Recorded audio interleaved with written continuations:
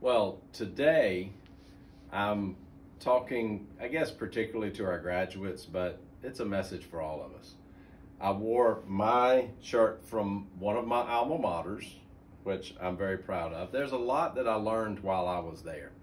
There's a lot that our graduates have learned from whatever school or institution you may have graduated from that will prepare you for what is yet to come. But there's a scripture that I think is wisdom to live by. It comes from 2 Corinthians chapter 5, verse 7.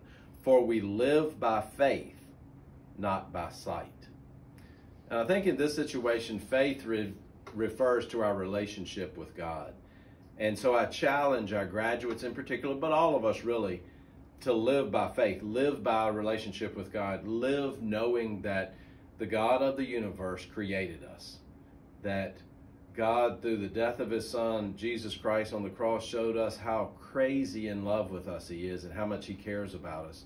And to understand that God knows all things and understands and knows the future and the plan that he has for us. And when we live that way, when we live understanding who God is, it makes a difference in our everyday life.